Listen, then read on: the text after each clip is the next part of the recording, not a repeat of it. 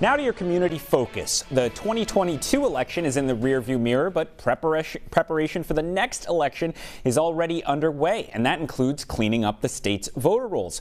Joining us live via Zoom for an update on that process is recently inaugurated Rhode Island Secretary of State Gregg Amore. Secretary, thanks for joining us. Thanks for having me, Ted. So your office announced today that you just finished removing about 60,000 names from the voter rolls in Rhode Island. Can you briefly explain what the process is for doing that, for cleaning this up? Sure. These were previously inactive voters, and they were identified as inactive when they got official elections mail, in this case, predominantly absentee ballot, mail ballot applications. They were returned to the department, and those voters go on an inactive list. And then if they don't vote in the next 2 consecutive federal elections, they're removed from the voter list. So 60,000, is that a lot in your view? Is that kind of what you would expect with this sort of thing? Because you said the pandemic played a part here. Yeah, no, it's significantly higher than the normal amount because we did send those mail ballot applications to every registered voter in Rhode Island during the pandemic. So this is a high number. Even though the process goes on every 2 years, this is a significantly higher number.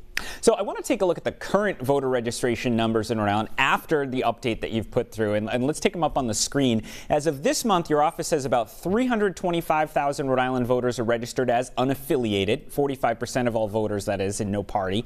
296,000 are registered Democrats, that's about 41%, and 100,000 are registered Republicans, that's about 14%. So tell us, I know you just got into the job about a month ago, but what are the trends with those 3 groups in recent years in terms of who's registering where? Those are remarkably consistent, Ted. We've gone back over a decade to look at those numbers in the process of taking this office. Remarkably consistent. We saw a little uptick in between 20 and 21 in Republican registration, went up 2%. There's been little upticks in the unaffiliated, but remarkably steady.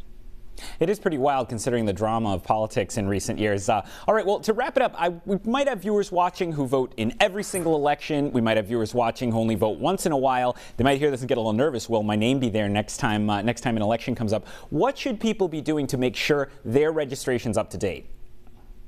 So you can go to vote.ri.gov or risos.gov and check on your voter status.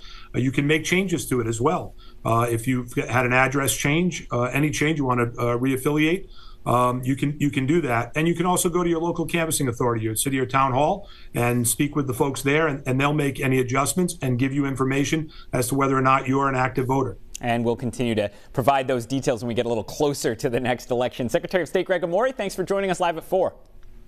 Happy to be here. Thanks, Ted.